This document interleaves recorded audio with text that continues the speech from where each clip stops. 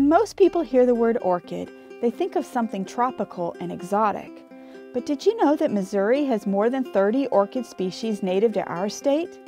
Orchids are not easy to find, but with a sharp eye and a little bit of luck, you may witness a native orchid in bloom. Yellow lady slippers are one of the most common, although most people will never see one growing naturally. Another beautiful but imperiled species is the prairie-fringed orchid. These orchids are most fragrant at night to attract sphinx moths, their only pollinators. The purple fringeless orchid is a large, impressive plant that occurs along small streams in southeastern Missouri, while the crested coral root can be found on top of limestone bluffs and bordering glades.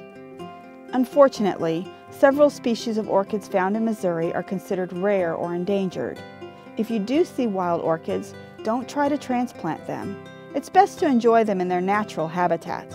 To find out more about Missouri's native orchids, check out our online field guide at mdc.mo.gov.